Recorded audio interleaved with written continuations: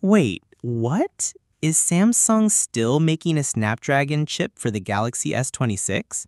I thought that rumor was long gone. But now, it's back. And it's more interesting than ever.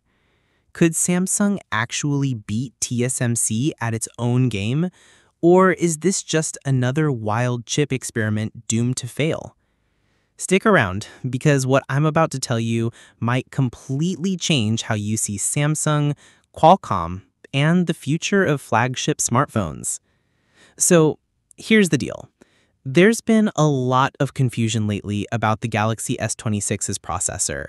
Will it use Samsung's own Exynos 2600? Or will Qualcomm's Snapdragon chip win again, like we saw in the Galaxy S24 series? Well, it's not that simple, because now there's a third option on the table, and it's shaking things up. According to new leaks, Samsung might still produce a version of the next Snapdragon chip, the Snapdragon 8 Elite Gen 2, using their own 2nm process. Yes, Samsung Foundry, not TSMC. This chip even has a special model number, SM8850S. That S at the end, it could mean Samsung. Now, let's rewind a bit. Earlier reports said this Samsung-made version was canceled. Why?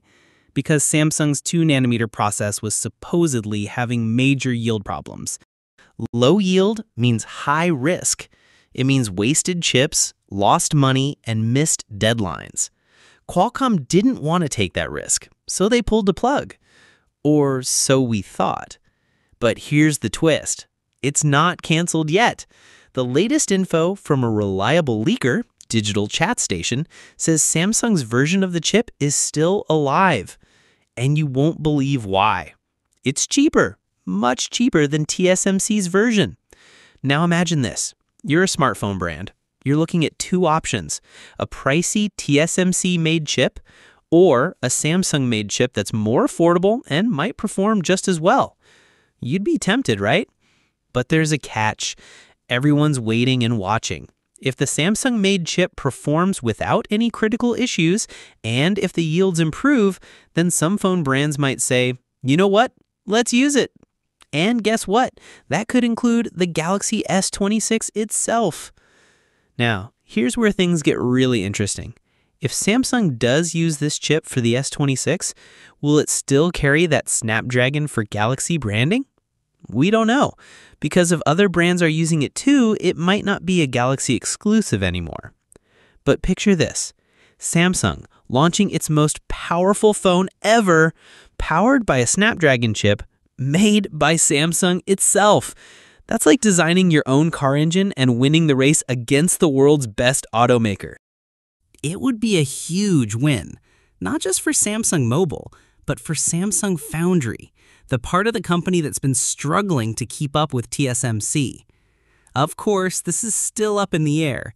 Yields need to improve, performance needs to be solid, and Qualcomm needs to give the green light.